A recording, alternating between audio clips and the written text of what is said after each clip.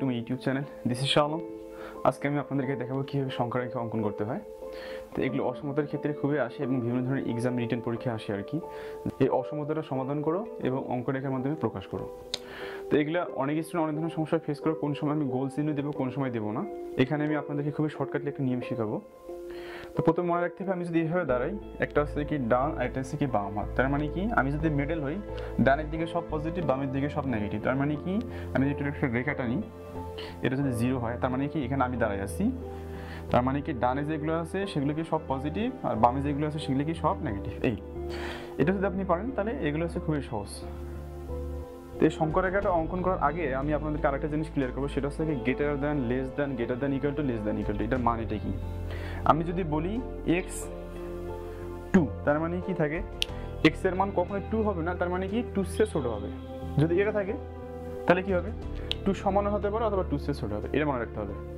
যদি এরকম থাকে 3, তার মানে কি x এর মান 3 সমান হতে পারে কি? অবশ্যই পারে, কারণ কি গ্রেটার দ্যান ইকুয়াল টু আছে কিন্তু, তার মানে কি সমান হতে পারে অথবা কি হবে তার চেয়ে বড় হবে। যদি এরকম থাকে তার মানে কি x এর মান 3 সমান অথবা তার চেয়ে ছোট, কিন্তু 3 কোনোদিন বড় হবে না, এটা মনে রাখতে হবে। তো এবার আসুন পয়েন্টে, যে সংখ্যা রেখা অঙ্কন করার ক্ষেত্রে এই যে পয়েন্টগুলো দেখানো আপনাদেরকে, এটা হচ্ছে খুবই দরকার। তো এখানে যদি আমরা আসি 1 নম্বর অঙ্কটার ক্ষেত্রে, 1 নম্বর অঙ্কটা এখানে আছে। 1 নম্বর অঙ্কটাতে বলা আছে যে কি x less than 1 less than x less than 3। তার মানে কি x এর মানটা 1 থেকে 3 এর মাঝখানে হবে, কিন্তু কখনোই মান 1 এ যাবে না আবার 3 তে যাবে না। এটা আমি কীভাবে অঙ্কন করবো?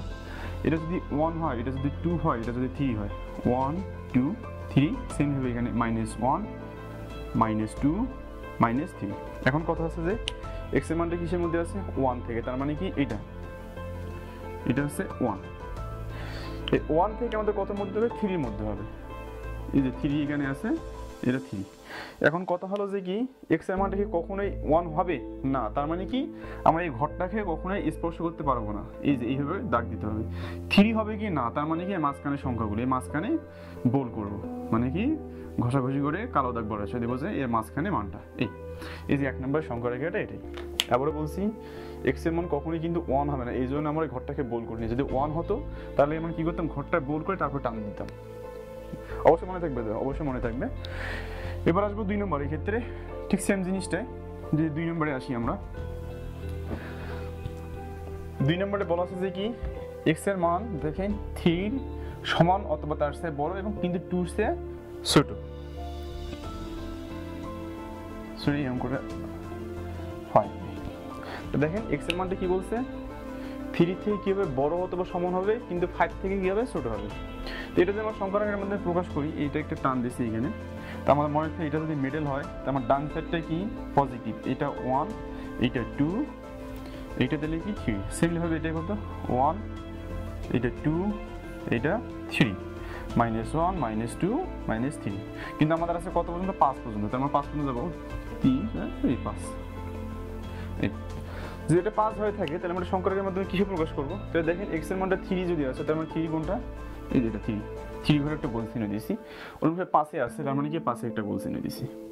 এখন বলা আছে কি 3 লেস দ্যান ইকুয়াল টু, তার মানে কি ইকুয়াল টু যেহেতু আছে, তার মানে কি x এর মান 3 হতে পারে, তার মানে কি 3 বোল্ড পুরো কালো করে দেবো। বোল্ড করে দিয়ে শুরু করছি, তার মানে কি এটা টান দেবো, এটা সম্ভব, কিন্তু কখনোই 5 স্পর্শ করবে না, 5 এর থেকে কি হবে? ছোট হবে। আবার বলতেছি x এর মানটা কি 3 যেহেতু আছে লেস দ্যান ইকুয়াল টু, এই জন্য আমরা কি করছি পুরো 3টাকে ভরাই দিছি, কিন্তু 5 এ ভরাই দিলাম না, কারণ কি 5 কখনো স্পর্শ করবে না, কিন্তু 5 এর চেয়ে ছোট হবে, কখনোই ইকুয়াল টু হতে পারবে না। এই জন্য আমরা কি করছি 5কে আমরা কি করছি বোল্ড করি নাই।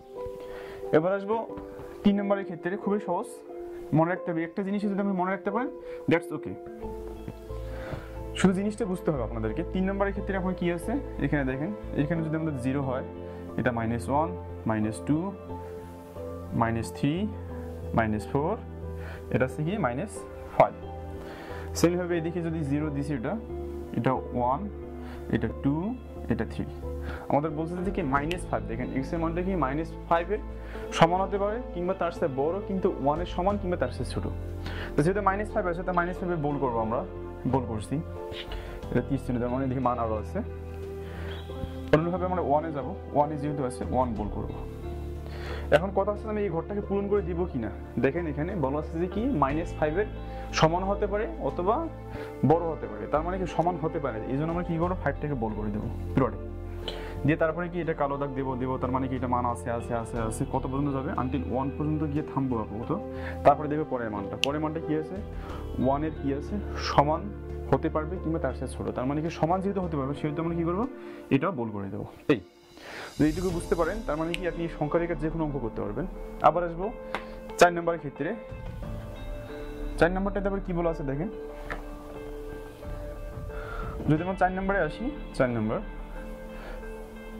এটা যদি 0 হয়, এটা -1 -2 -3, এদিকে আছে কত 1 2 3 4।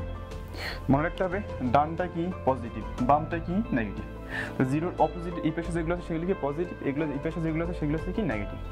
তো এখন দেখেন তো x এর মানটা কত আছে, -2 তে একবার দেবো, এরকম গোল করবো। আর এটা থেকে 3, এই 3 তে গোল করবো। এখন কথা হচ্ছে যে 2x এর মান কি কখনো -2 সম্ভব, কখনোই সম্ভব না। কি হবে, x এর মান -2 থেকে ছোট, সরি x এর মান -2 থেকে বড় হবে, কিন্তু কখনো -2 হবে না। তার মানে কি আমি 2টাকে বোল্ড করতে পারবো না। এই যে শূন্য দাগটা দিচ্ছি সেইখান থেকে শুরু করে পুরোটাই এখন 5 এ এসে থামবো। এখন দেখবে এখানে, সরি 3 তে এসে থামবো। এখন দেখবে এখানে কি 3 আছে, যেহেতু তো 3টা কি x এর মান কখনো 3 সম্ভব, অবশ্যই সম্ভব, কারণ কি বলছে এখানে লেস দ্যান ইকুয়াল টু, তার মানে কি 3ও সম্ভব অথবা 3 থেকে ছোট।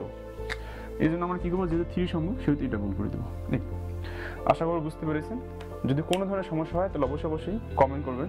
যদি ভিডিওটি ভালো লেগে থাকে লাইক এবং শেয়ার দেবেন, এবং আপনি যদি আমার চ্যানেল নতুন হয়ে থাকেন তাহলে অবশ্যই সাবস্ক্রাইব করবেন। ভালো থাকবেন, ধন্যবাদ।